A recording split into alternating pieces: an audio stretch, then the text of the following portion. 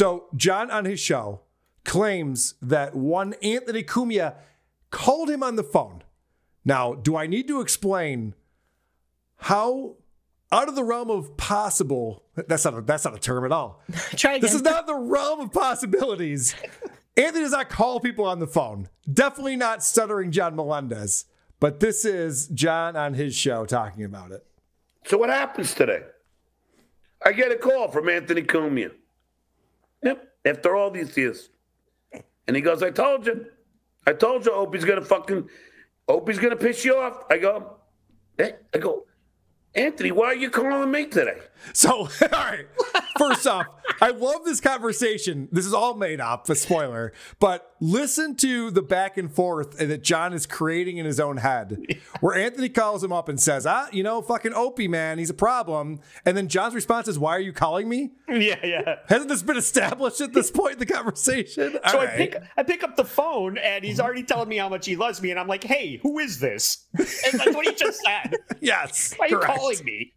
I go, Anthony, why are you calling me today?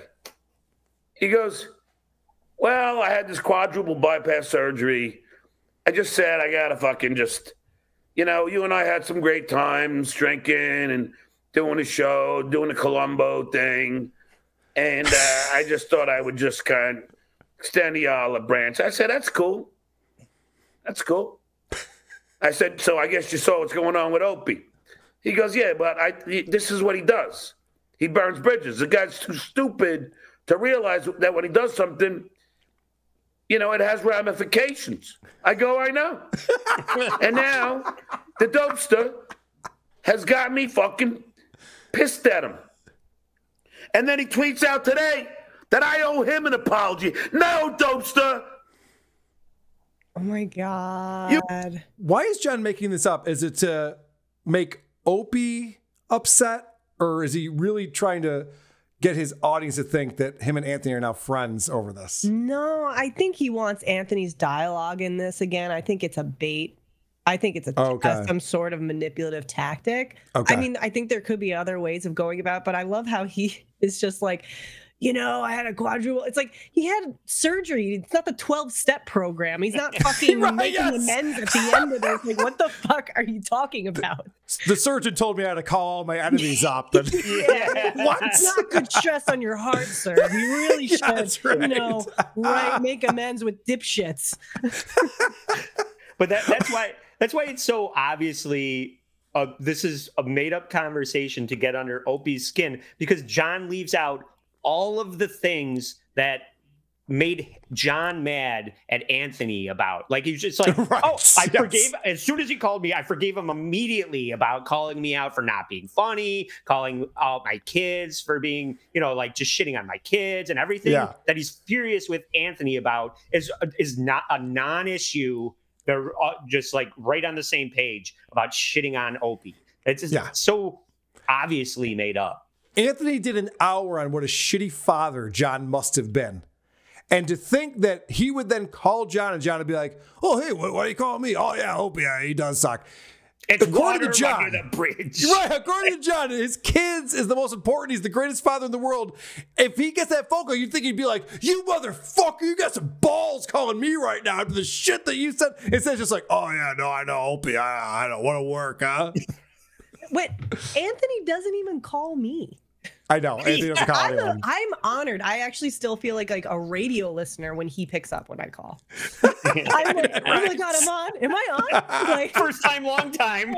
Yeah, right? Yeah. Wait, the last time he called me, which I honestly want to say is the only time he called me, was when he admitted himself into the hospital back recently. And when he called me, I knew something was wrong.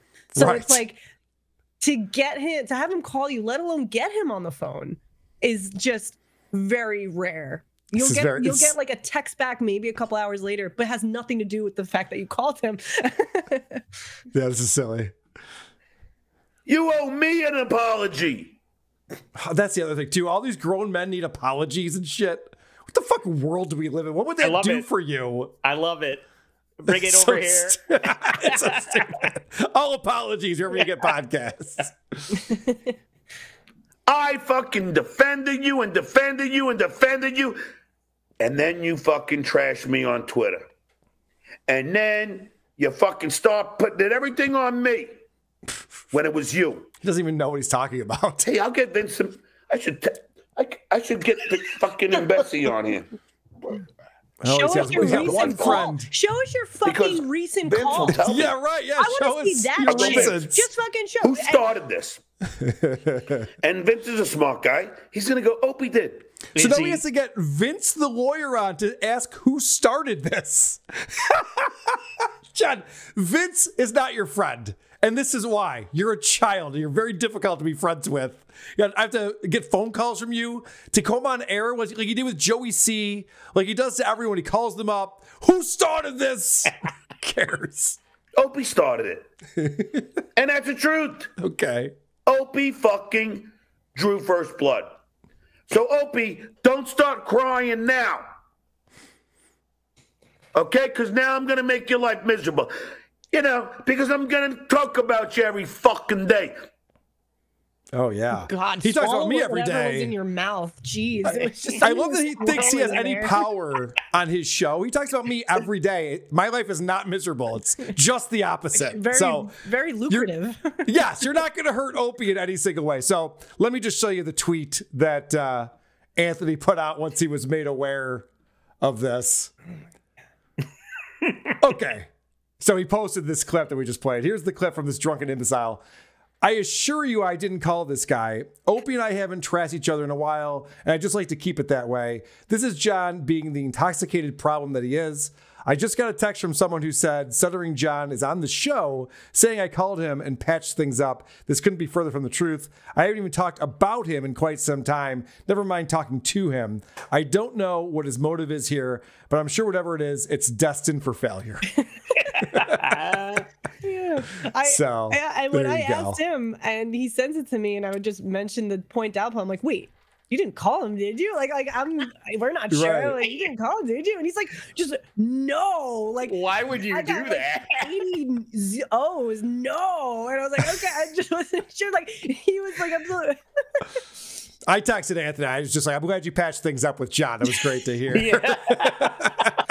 I still think also, and I sent it to you, Carl, was the tweet that John had after. And it was like, it just shows you that he has no interest in the patching up. He just wants the shit to be stirred and pointed towards him to have this leverage of victimhood and now, ammunition of like, you shit on me, now I have reason to. It's a pretty shisty like way of, attack. And he when he says, as much as I despise Pocky, it was finally a decent move on his part to call me and extend the olive branch. We found mutual ground and was discussing the inane complexities. That's an oxymoron. He's retarded of the dopester. But then he continues to shit on Ann. And it's like, wait, what do you want? What do you want? He goes, oh, yeah, he also assaults women. He lied about that. And it's like, that right there. It's all about just trying to stir this up again to kind of feel like you are the superior person in all of this. And you're not. Isn't it interesting? So I think if I could just wrap all of this up in a bow here. If we could. What we're seeing is between Opie, Kevin, and Stuttering John, these are three people who need attention any way they can get it, are going about it in all the wrong ways. And it's desperate. You know what? I'll leave Kevin out of it. I mean, he's been talking about Opie for a while here. Opie and John are both realizing that they need us more than we need them. And so now they're trying to insert themselves into this world. And it's really sad and pathetic. And pull other people into it. Like, Andy wants no fucking part of it. He doesn't care. He doesn't really give a shit. And then he pulls it this way. And then he knows how to provoke him. And this is what he gets. And he kind of got what he wanted.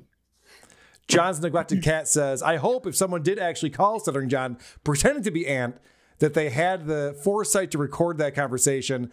I believe that if John's in California, I don't think you can release that. I think that's a two-party state, right? Or is it maybe California isn't. I don't know.